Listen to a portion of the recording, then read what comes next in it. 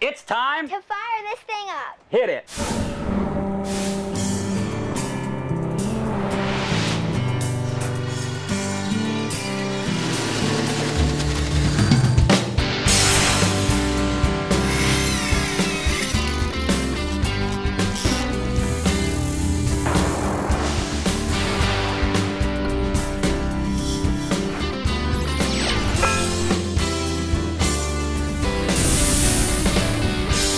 Last time on the program, we were showing you how to put in some new core material into a classic 1972 20-foot Seacraft.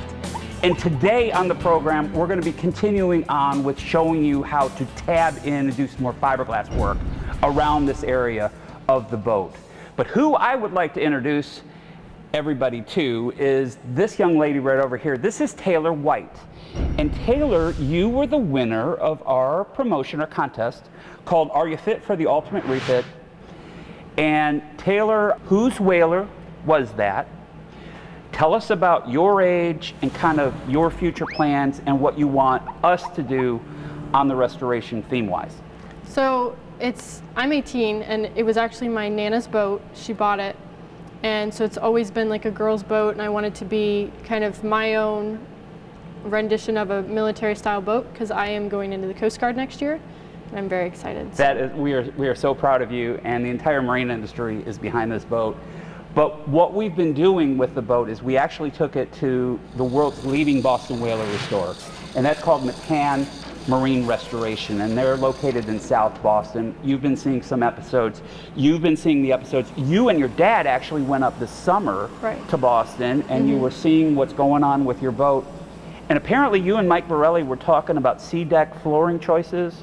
And what did you kind of land on? Pretty much like a gray, I think like a dolphin gray. That's really going to kind of complement your military theme and everything that Mike and I, our team, and Mike's team are going to be doing in your restoration.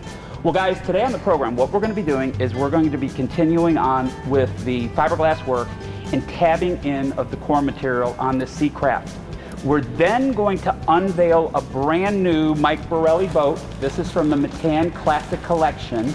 This is the 2019 21-foot Pelham Bay, and this is a Sportfish edition.